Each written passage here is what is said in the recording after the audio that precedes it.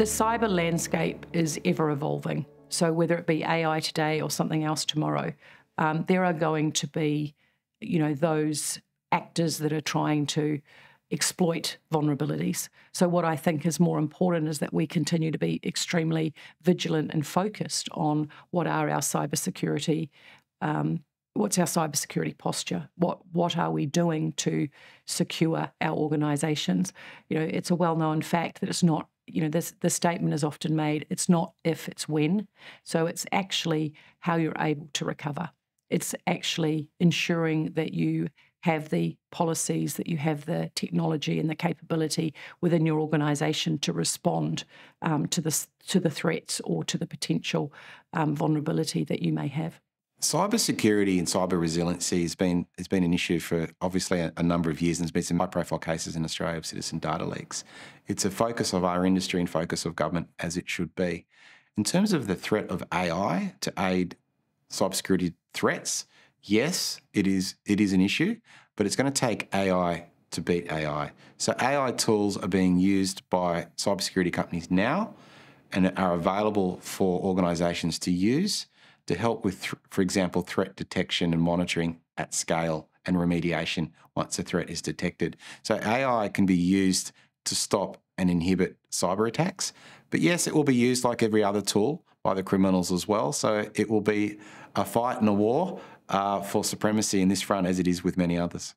When we think about a cyber criminal and how they would utilise AI, the reality is it's always good to remember that cyber criminals have always been advancing and prioritising and strengthening their capability like any other.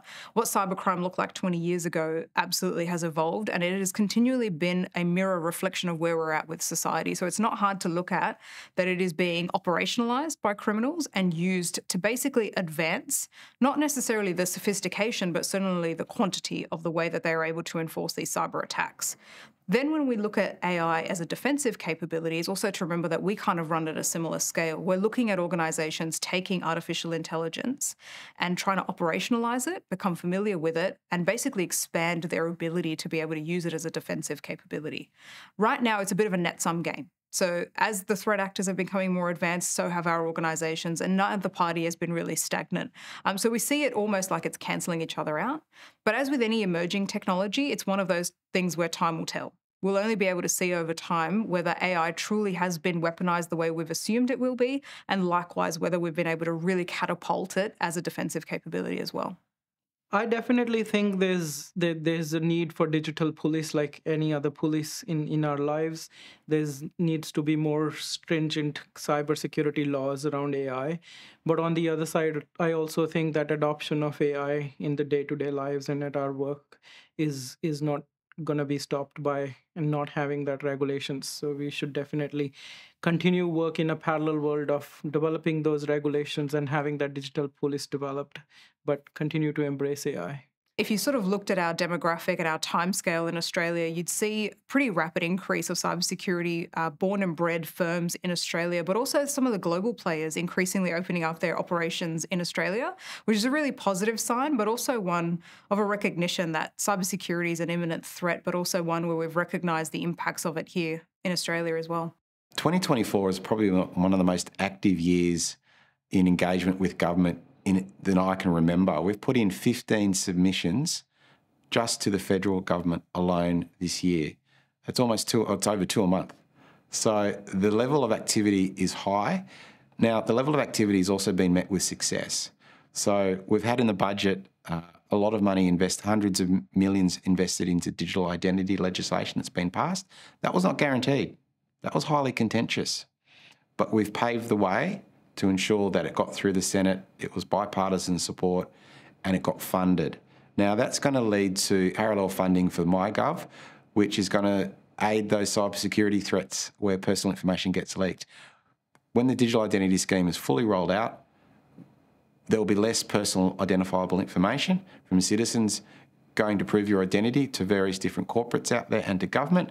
So when a cyber breach occurs, you're less likely to have your passport, your driver's licenses and other personal information floating around there on the dark web and be used against you. So that's a really, really important step.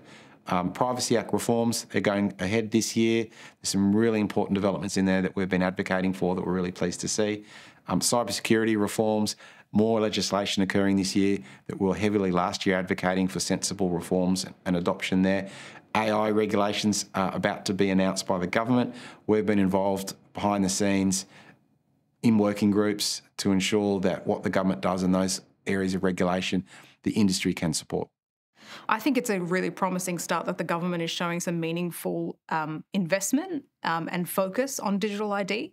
I think beyond just the platform that creates a singular storage place for identity documentation, I think the significance of the government's digital ID initiative and the scheme is actually about how it is a security capability to make cybersecurity, and as aligned to its cybersecurity strategy, the securest country by 2030. And I think it really well aligns with trying to identify how identity documents in recent breaches have been the key aspect that have made a lot of Australians vulnerable. So the real strength of digital ID is thinking about how to secure lives for Australians. We can never stop trying to catch up and to overcome the cyber criminal. When I think about the industry, government and at-scale response to scams, some of the promising signs I've certainly seen is the government's first ever investment into a national anti-scam centre. And aside from the name and the financial investment, I think what's fantastic about it is recognising that it takes an all-industry approach. We've had banks for many years now grappling with trying to minimise fraud and scams for some time now, but it's time to look at the ecosystem. Scams don't happen just in financial institutions alone. They're aided by things like telcos, because a lot of these happen via text message. They're also aided by large tech industry as well, because they happen often on social media. I think the sooner we can not just educate people, but work across industry to identify how these happen, pick them up as quickly as they can, and then take them down as rapidly as possible, the best chance we have of circumventing them before they fall in the hands of a vulnerable individual. And that's the second point, is when we think about scams, it's really important to be nuanced. It's really easy to step back and just say, oh, it impacts all Australians. But in reality, we've got more vulnerable groups. We've got the elderly to think about. We've got those who are in, let's say, certain socioeconomic circumstances as well. And then the vector I'm particularly concerned with is young people.